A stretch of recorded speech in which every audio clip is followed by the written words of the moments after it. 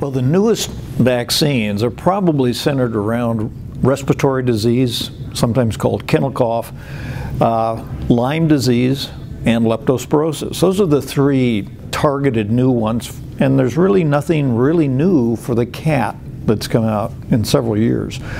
As far as the respiratory complex, yeah, the big issue is we have oral vaccines, we have intranasal topical vaccines, and of course an injectable vaccine. So the veterinarian is faced with which one's the best, which one should be used, and I will say that our recommendations, as we've published them in the guidelines, emphasize the onset of immunity with the intranasal vaccine, probably similar with the oral, as 2 to 3 days, very rapid with one dose. And the duration of immunity, at least with the intranasal vaccine, is a year. We don't have good information on the others, but the fact is all of these Bordetella vaccines work.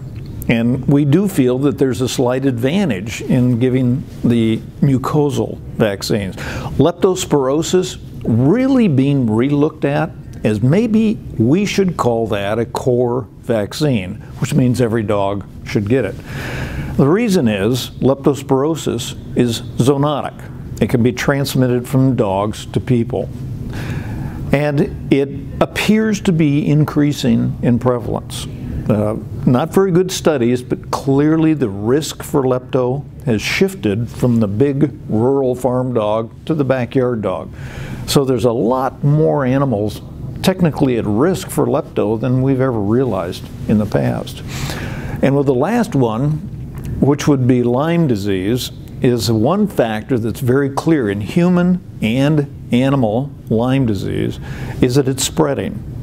And I've seen work that suggests that it might even cover the entire right half of the United States, the eastern half of the US, within the next couple of decades.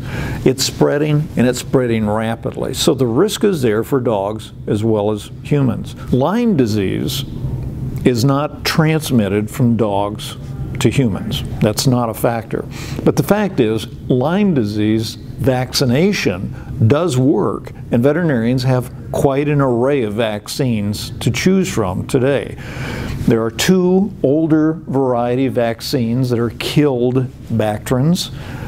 I would generally recommend preference for the recombinant vaccines. They seem to immunize with equal efficacy, but the fact is that the recombinant vaccines that are on the market, there are 2, tend to be less reactive.